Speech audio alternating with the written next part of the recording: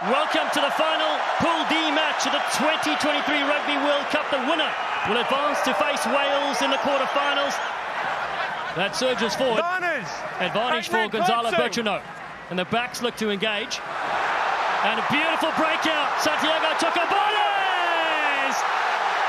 Wow, wow, wow. To Michael Leach. Japanese legend looking for support on the outside. Here it comes. Fakatava puts a kick over himself. Great skills from the lock forward. He gets it again! It is magic from Japan! Do you believe in miracles? Well, that was a miracle try. The skill execution at pace to chip. Uses those long legs to get there first and gather it. Matsushima, the 30-year-old. Beautiful take. Malaya has it. Stunning hands. Here comes Beaujoire now for Argentina. Linking up. That is outstanding. Mateo Carreras. Matsuda linking up. Nakamura gets it away. Riley with a beautiful pass. Fafita throws a dummy. Genius. The back inside support is there. It's fabulous from the Brave Blossoms. New advantage, not rolling. A free play to do something special. It's a short ball and a loop. Sinti, a wide pass. Mateo Carreras. He slices in for his second.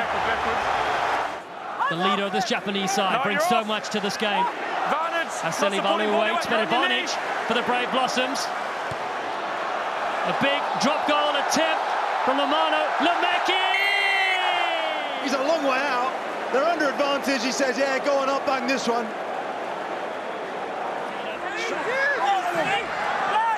Advantage!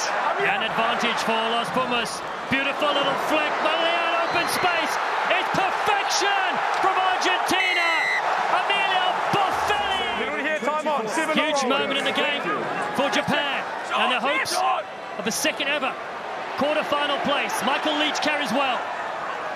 Nakamura turns it back. Now there's space again. Naikabula for the corner. He's there. And now Gonzalez. Advantage this time for the Los Pumas side. Malia. Carreras gets the fin. He will go through.